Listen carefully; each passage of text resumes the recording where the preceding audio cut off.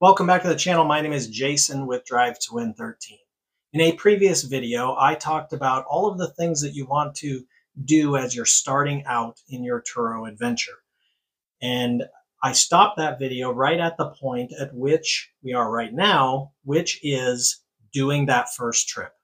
Okay, I'm going to go through the check-in process, exactly what I do every single trip to ensure that that trip is smooth, guests are happy, and I make a lot of money right now and in the future with that guest and all of their friends. There's some very specific things that I do to ensure that, and I'm going to pass that along to you because you may be new. Maybe you've been doing this a little bit and you're getting low ratings for some reason. I'm going to try to help you with that. Now, also keep in mind, a lot of areas are different, places are different, airports are different, there's different rules. Turo will send you information for the rules for your airport.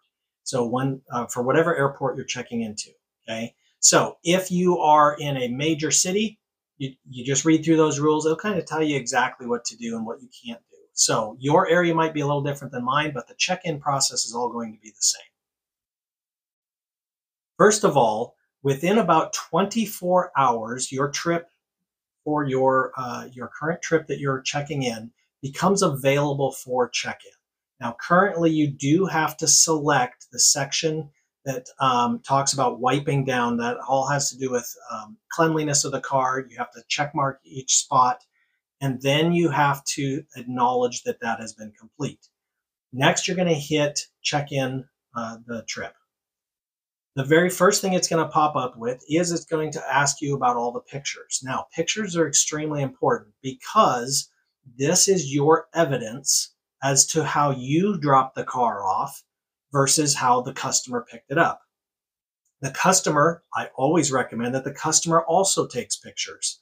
That way, that's their evidence and how they picked it up. If there's some discrepancy in between the two, then something happened to your car between the time you dropped it off and the time they picked it up, and neither of you are really liable, okay? However, I would say 90% of my customers don't ever put any pictures in there.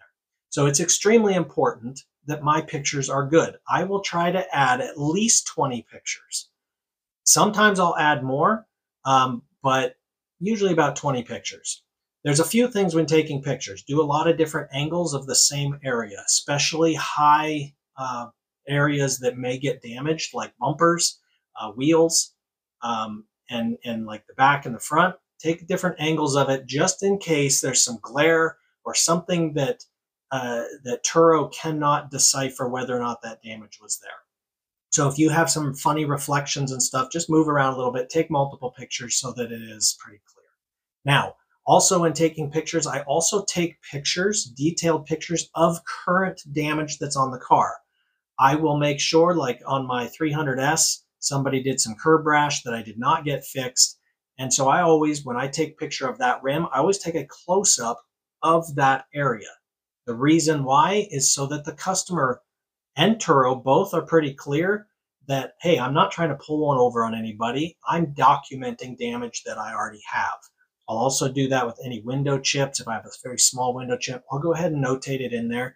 Not verbally, but I will put a picture of that in there. Same with any type of current scratches, major issues, anything that is big scuffs or stuff, I'll go ahead and notate that in there as well.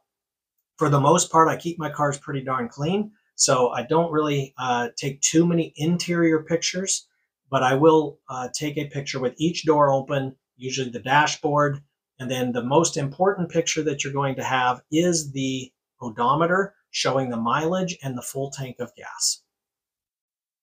Once you have completed all of the pictures and you have verified their ID, you will then hit checked in. That vehicle needs to stay in that spot. So you want to make sure that all your pictures are done at the airport or just prior to the airport, but the picture of the dashboard needs to be when it is parked because the mileage needs to be the same.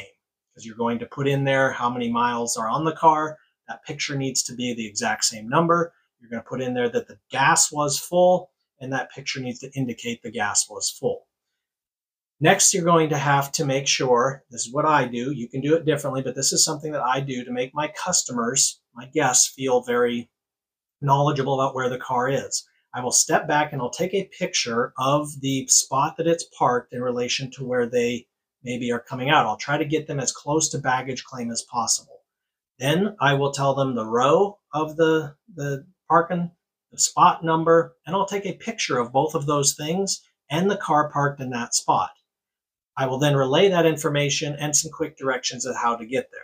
Some airports are different. Some you have to take elevators up to the whatever level and over a tram and all these things. You just have to be very clear about that. If they are new, they might not understand this process, and they may be very curious about it and concerned. You might offer, if they're brand new, to go ahead and wait around at the airport if you have the ability to, and direct them directly to the car. I will also take this opportunity to explain where the key is located, anything like toll transponders that are on the car, and any rules that I have. One of them being no smoking. I also have these stickers that I put in the car. It's pretty clear, no smoking, no vaping in my car. I don't go through and say, hey, you'll be charged and you're going to get a cleaning fee and all this. I just say, just as a reminder, due to past issues, I want to make sure you understand there is no smoking. Last but not least, once they've checked in, keep an eye on your phone around the time that they are arriving. They may have some questions. If they are asking questions and they're standing out in a parking lot trying to figure out how to get in your car because they can't find the key or they don't know where it's at or anything, you want to just be available for them. They may call you, they may text you. I always try to keep it through the Turo app, but they may also text your phone. They may ask you very simple questions and you can just get them on their way. Again, first impression is super important. So answer their question and let them be on the way. Sometimes you can just check your Bouncy app and see if, hey, yep, they got it, they're on their way. They may never communicate with you out through the whole trip. Think about this. How often do you get a text message or a phone call from a major car rental service when you're renting a car? The answer is never. You never get a call from them asking how their trip is. So I do the same. I do not communicate with them unless they communicate with me. I will answer any questions that they have. So keep that in mind. I don't follow up. The only time I will follow up is about the day before they're to return the car. I will just simple text them and say, hey, super simple, park it anywhere and let me know where it's at. Okay, last but not least, be super friendly with your guests. And when it comes down to the end of the trip, they have just finished their trip and they're off on their airplane. When you check it in, go ahead and give them their rating right then. More than likely, they have not rated you yet.